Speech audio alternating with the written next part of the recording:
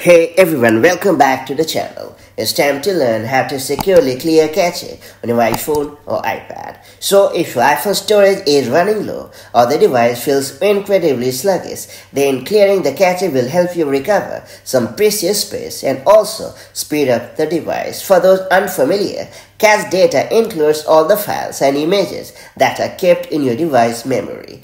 Cache data helps apps avoid having to request the same data repeatedly. As a result, they are able to provide a personalized experience. But then again, if you fail to take control of the cache files, it doesn't take long to clutter your device as well. That said, let's get started. First off, I would recommend you to force restart your iPhone. Believe me, force restarting can help you clear the cache on your iPhone or iPad. Therefore, I would recommend you to give it a go whenever the need arrives. To do so, you just have to press and release the volume up button.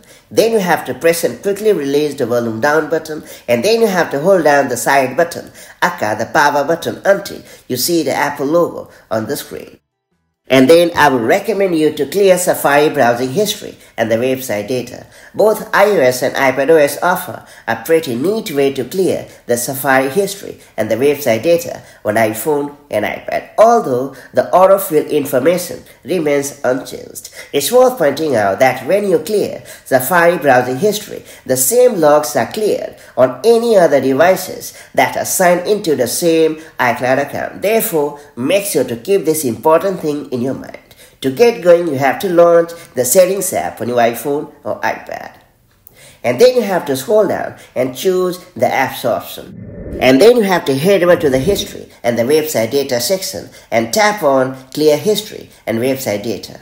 And then you have to select the preferred time frame. And after that, you have to choose a profile to clear from or select all profiles option. And finally, you have to tap on Clear History to confirm the action. And that's about it.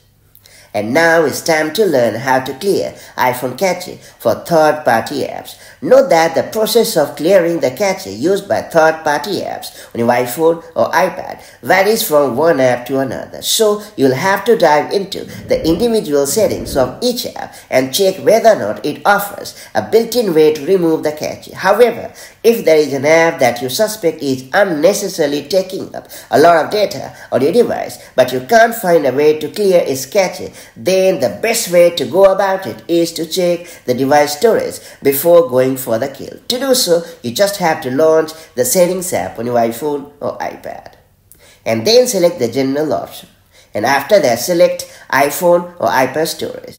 Now a list of all the apps including the stock apps on your device will load in order of size with the largest apps listed first. Then you have to tap on a specific app in the list that is taking up an unnecessary amount of space. And now you have two uninstall options to choose from.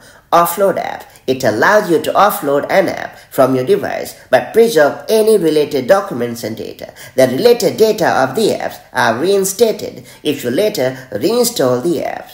Delete app. It allows you to completely remove an app along with all the related data from your device. Now select the preferred option and you are all set. So these are the neat ways to clear cache on iPhone and iPad. Now that you have unlocked these neat methods, make the most of them as and when the need arrives to keep the clutter at a fair distance. And I'll catch you up in the next one. Till then, take care. Bye-bye.